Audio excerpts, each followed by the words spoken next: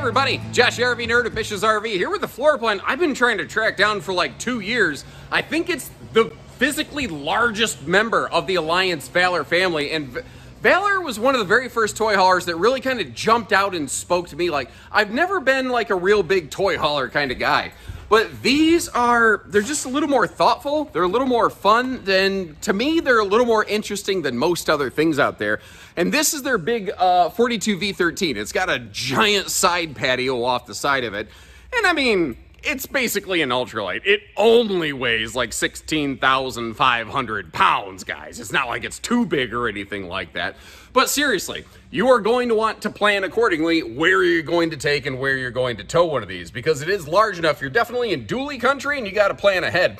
But what I love about this one, it's got that like flowing house party kind of feel. Like if you've ever been at one of those little get-togethers where everyone can kind of run around and mingle and get in and out of the kitchen in different ways, and somebody's on the patio and somebody's on the back porch, like that's what this one is right here to me. But it doesn't necessarily have to be something where you're going to be throwing a whole block party in the RV. If you're just looking for like a really fun, plush couples experience with an awesome living room that doesn't really make a lot of sacrifices but still gives you a good sized garage where you could park a like a side-by-side ATV in it, that's where one of these comes in. And why I stressed ATV instead of ATV, I don't know, but that's what we're doing today apparently.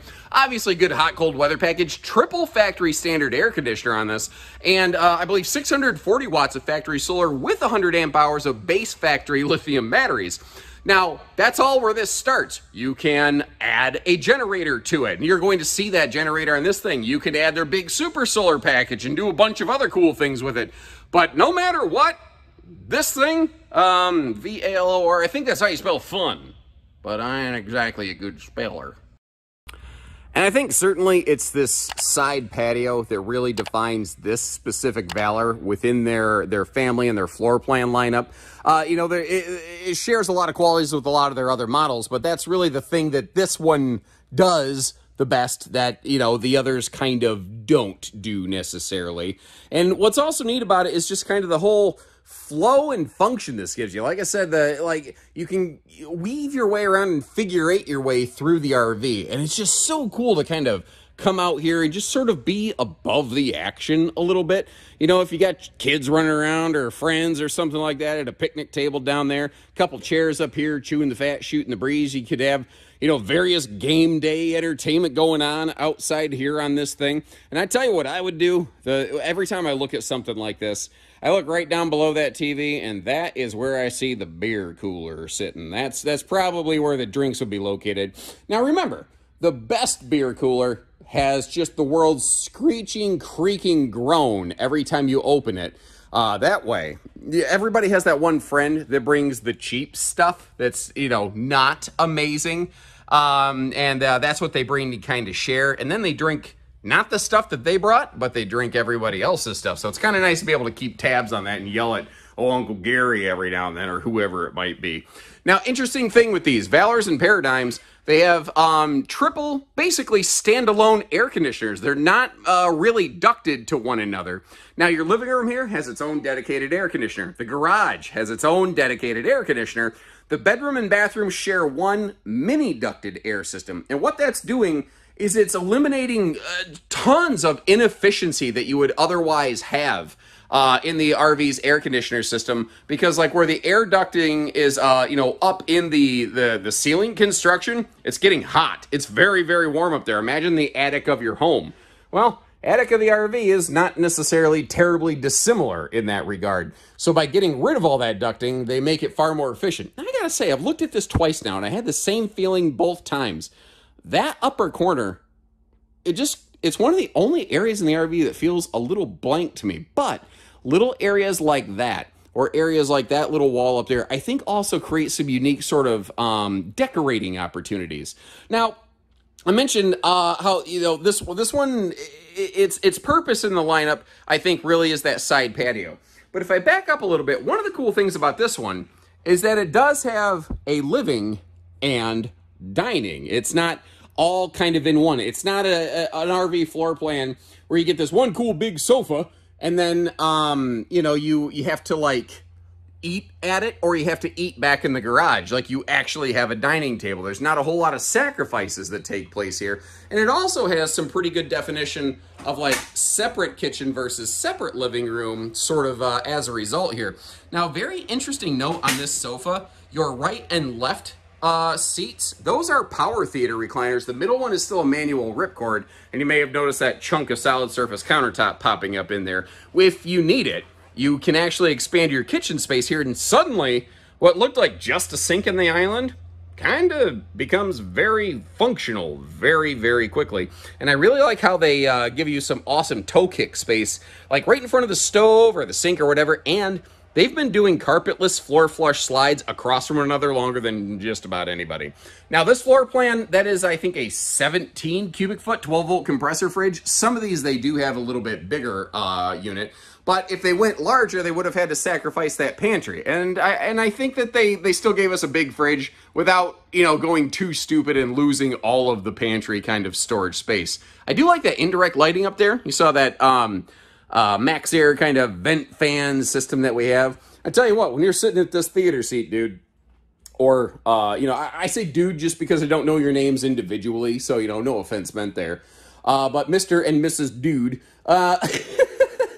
you're staring right at this thing. Notice, though, the armrests actually have a little built-in cup holder. It can kind of pop open when you need it and shut when you don't. And being a full-on hauler, it is awful taller. And they utilize that to really give us as big and tall of a slide as they really possibly could. Now, cracking open all the storage here, that TV can pivot around a lot. You can't make it necessarily face the dining area, but you can get a pretty good beat on everything else short of that. There's also, man, there's a lot of storage in this kitchen, like more so than I think you realize when you first look at it. One of the things that's not super obvious, though, there are, like you look at it, you don't see a lot of kitchen outlets. They're under the overhead cabinets on either side of the stove or microwave, just in case you're kind of wondering. And they put like a big, almost like residential size stove and like a true 4-burner stove and a big oven in this, which is great. The shelving in the pantry, by the way, that's all adjustable and removable. So if you're looking for a place for like a big extra large wastebasket or something like that, like you could repurpose that a number of different ways. Although I think I'd probably put a little wastebasket right under the sink, but I could see somebody using that for pots and pans. Then again, that gigantic pantry space, that could also be some kind of pots and pansy, pots and pansy. I'm tired, by the way. Like, you might have noticed my voice is a little flatter and more nasally than normal. I have been going hard. Like, to you, this is just another video coming out. To me, this is video number 40 in like 5 days that I've recorded. And I'm hitting the wall, man. This is going to be my last one for a while. Now, a couple neat things. They have a cool water shutoff system here. We're going to talk about that more on the outside where it's a little more visible. But the Alliance employees are actually like really dedicated. One of the employees felt that the drawers could be improved. So what they did is underneath the drawer, where you can't see it, down under here, they added some cross bracing, and they did it just with some basically leftover scrap material that was just otherwise going to be thrown in like a recycling hopper. Oh my Lord. I feel like a Scottish person trying to say purple burglar alarm. Like, I don't know if you've ever seen it. That's very funny. They struggle to say that phrase. Anyway, what I'm getting at here is the employees are very interested in making this better, which I think is cool. They are doing an all color-coded wiring system, and I don't know if you noticed, it's unconventional. They put their converter all the way up here, and that kind of freaks people out sometimes, but it's electricity. Man, it doesn't matter. It could be mounted in the roof if you wanted it to be. That would be weird.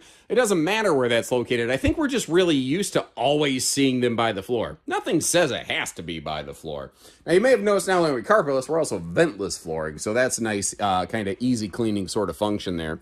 And their 101-inch, they call it benchmark chassis, their super wide body chassis here, allows them to do some interesting things. It gives them the ability to give us dual entry and a big shower in the bathroom instead of dual entry or a big shower in the bathroom.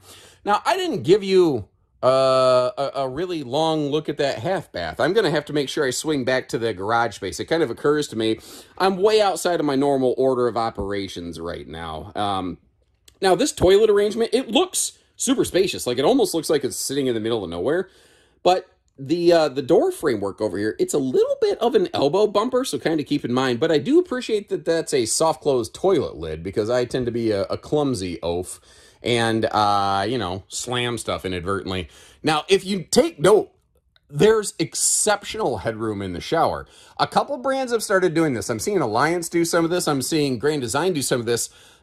They're actually recessing the shower pan down into the shower floor.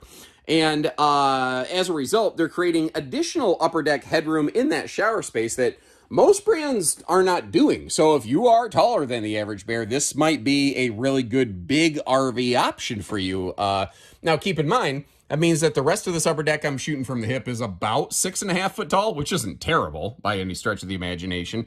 But the shower, you're gaining like an extra 2-3 inches, something like that. That ain't nothing, you know. Oh, by the way, let me back up just a little bit. Up here in the bedroom, you do have dimmer lighting, which is actually kind of cool. Now, my camera starts flickering a little bit on the halfway through. My camera either likes the lights down or up. My camera doesn't like the lights in between. I don't know why.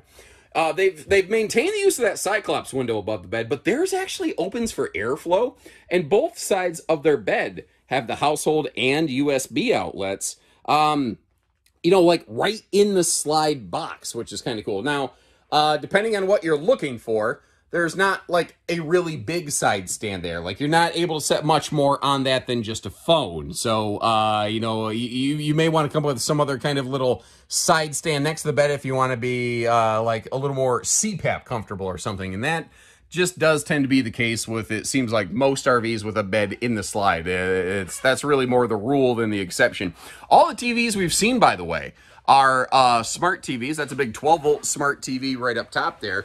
And if you actually lay down in the bed, this would kind of be your view. You might notice how the TV's facing directly at us. You don't feel like you have to crane your neck around so much, because they actually do downward mount the TV a little bit. And it's just those little thoughtful things that I like from this brand. Even up here in the bedroom, you still have the blackout roller shades for privacy. Down below here, you've also got what I like to call the flip-flop shop. You got a little place to, a little shoe garage built right into that dresser space. Now, I've already got part of that closet open, but giving you a look at all the storage here, their front closet is very symmetrical. What's interesting here is you have some dresser drawers on both sides. The middle section is where you could put a combo or stack, like side-by-side washer-dryer. But remember, the garage is also washer-dryer prep, so they give you a choice of where to put that. And those two big, wide shelves in that middle section of the front closet are adjustable or removable. You can really kind of customize that space in a number of different ways. And if you prefer more walk-around space around the bed of a queen bed, you can take the king out. You do have to trim the wood decking under the bed a little bit, but the bed base itself, where that storage is, that itself is actually queen sized. So, you know, if you need a little more room to walk around the bed, you can make that happen.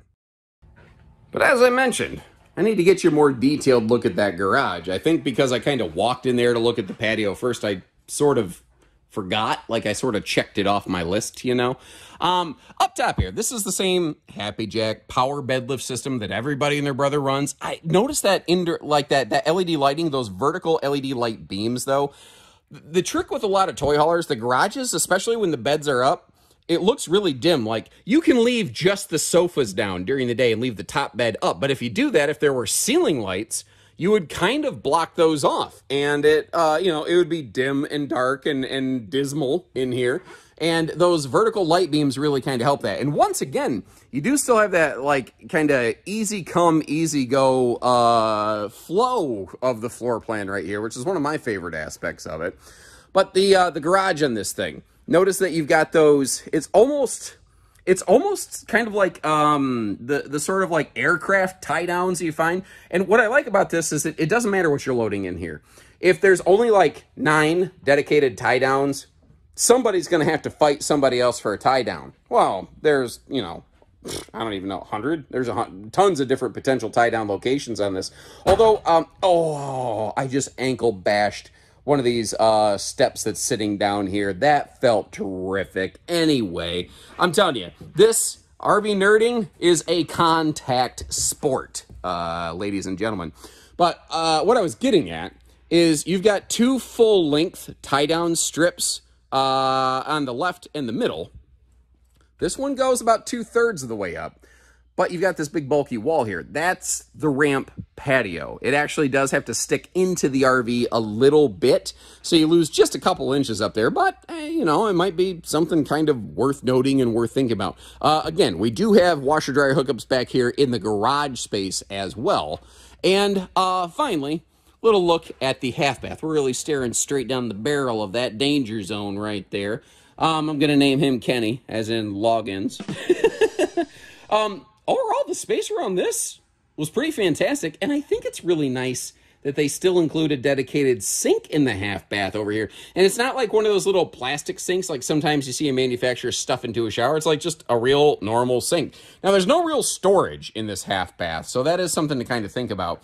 But looking up top in there, it does have a power ceiling vent fan and light combo, just like you would have up in the main bathroom. They use the same hardware in both locations. Here's the thing, though.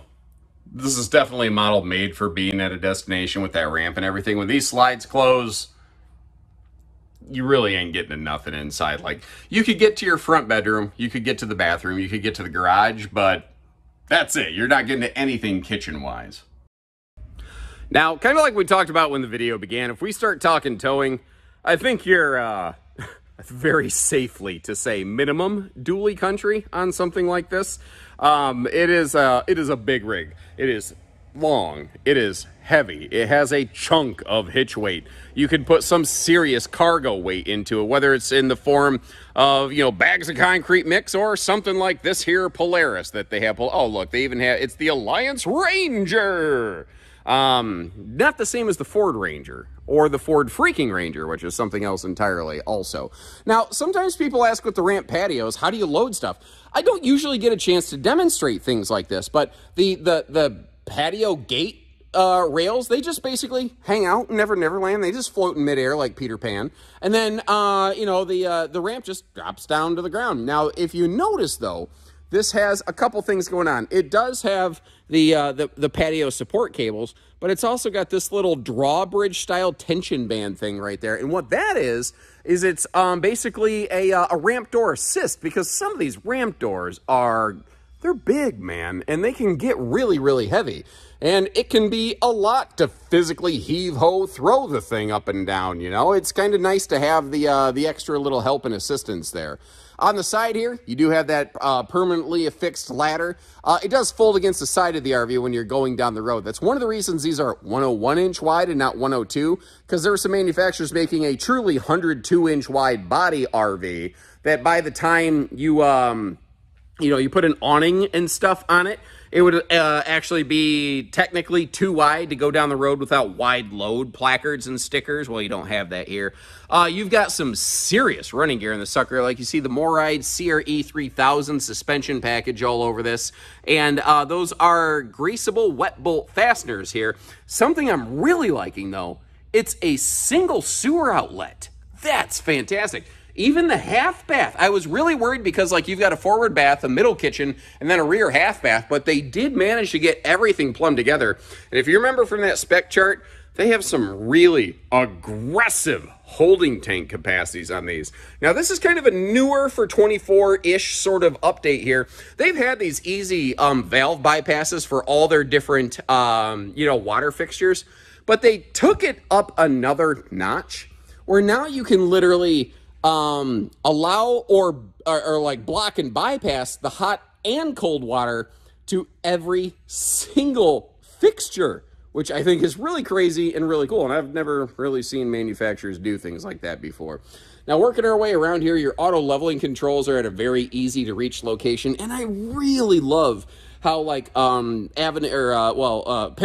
and Valor here, they, the top door for that top cargo storage pocket, it flips up. The bottom doors open outward instead of both of them opening up and folding over one another, which is kind of stupid. It makes it so that you can more easily access everything at the same time. Now, every single Valor here will come with a single 100 amp hour lithium battery, and there are options to apply more. I think you can fit like 6 of them in here and still have a little bit of space to spare. Battery disconnect up there. You do have a dedicated solar disconnect as well. A lot of manufacturers finally figuring out that that is something that we kind of need to do. That is a, I think a 60 amp charge controller, so you can actually, you know, really put some decent solar on this thing. But by default from the factory, they're only gen prepped, which is kind of rare for a big, giant fifth wheel toy hauler like this. But one of the things is they were one of the first to really focus on a heavy amount of like 12 volt features and function, like that 17 cubic foot 12 volt fridge that you have inside of this thing. You know, doing a decent factory solar package and including some level of lithium batteries right from the factory. Now, there's certainly, you know, they have the capacity to go with like their super solar package and go, you know, plus ultra far beyond that. But they were doing it way before it was cool. Some other brands have since kind of caught up on that. But I really give Valor credit. I think Valor is one of the main reasons why. Now, if you look down here, it's actually a mini front drop frame. That's the thing that gives them room for that NPS inverter generator. And if you're not familiar with that, what I like about that NPS generator is several-fold. First of all, it's a true inverter generator, so you get nice clean power to all your household outlets and everything inside. But it also has a key fob. It has a remote control to activate it.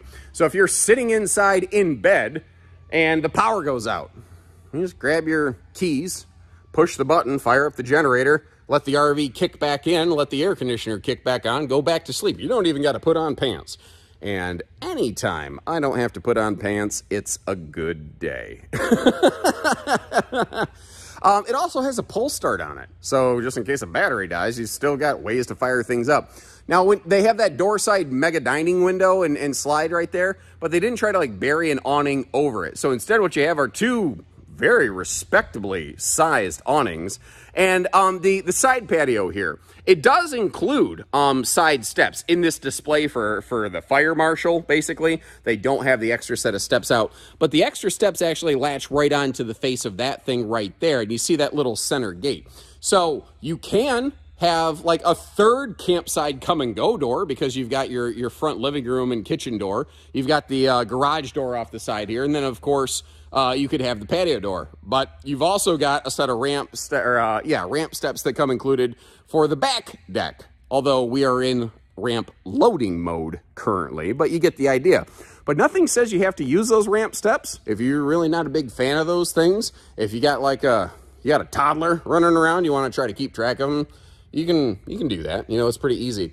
Now, on the opposite side of the RV, kind of built into the skirting, that's where your fuel station is located. You have dual 30-gallon fuel cells on this. One's dedicated to the generator. One is separate totally, just in case you want to run like a higher octane fuel for your toys. That's normal. What is not normal, though, and I love this, is that onboard air compressor. Because I don't care what camping trip you're on, whether it's checking air in the RV's tires, whether it's checking air in, you know, the side-by-side or the four-wheeler or motorcycle's tires, or if it's just inflating some pool toys to go down to the beach. Instead of sitting there going and getting a head rush and like passing out, that thing is handy. And one last little detail here. I think I forgot to talk about this earlier. Your lights in like your living room and your bedroom, they're on dimmer switches, which is actually kind of handy.